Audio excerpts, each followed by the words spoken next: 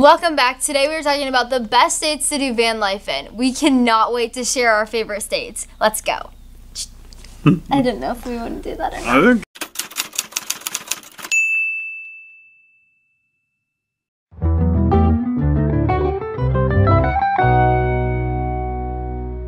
First on our list is Tennessee. We love Tennessee, first of all. It's a really pretty state and it does not get as much credit as it deserves from van lifers. There is not a ton of public land like you'll find out west, but there is a ton of options and opportunities, specifically along the border with North Carolina. They have a ton of campgrounds and things like that that you can stay at, and then obviously you'll be able to get your water and things like that. But we love it in Tennessee. And also there's a lot of Cracker Barrels in like the Chattanooga area, Knoxville, Nashville, so that's really handy because you can stay at those for free as well. Yes, we love, just one tip, we do love going to Chattanooga. It's such a fun place. It's a great place to go. If you want to just park your van, you can park it literally right by downtown and then just go walking around. It's a really cool place to go and hang out.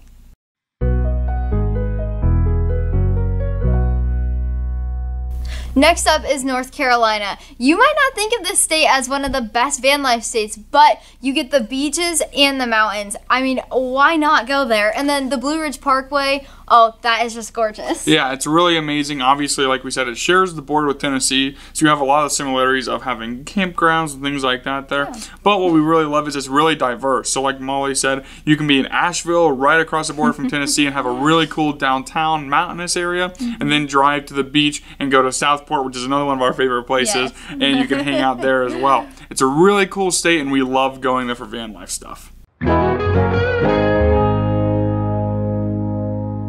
Next is Colorado. Now this is one that you probably were all expecting to be on the list. This is an amazing place to go van life. They have tons of free land, they have tons of water, camping, you name it, and other van lifers. The other two that we mentioned, you're not going to find a ton of van life, but once you get to Colorado, don't you? You see vans all over the place. It's a really cool place to go.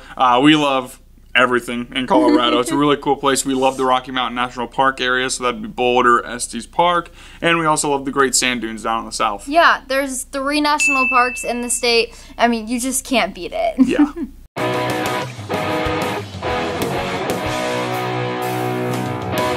Next up on the list is Utah. I mean, you guys probably expected that, but Utah is like the home of van lifers. When you go into the state, you automatically feel like you're part of this awesome community because there are vans everywhere. Yeah, it is a really cool place to go. You definitely, just like Colorado, you feel like you're in the right spot. And there's a lot of options. There's obviously, like Molly said, Moab is like really popular. We also love the Salt Lake area as well. Yeah.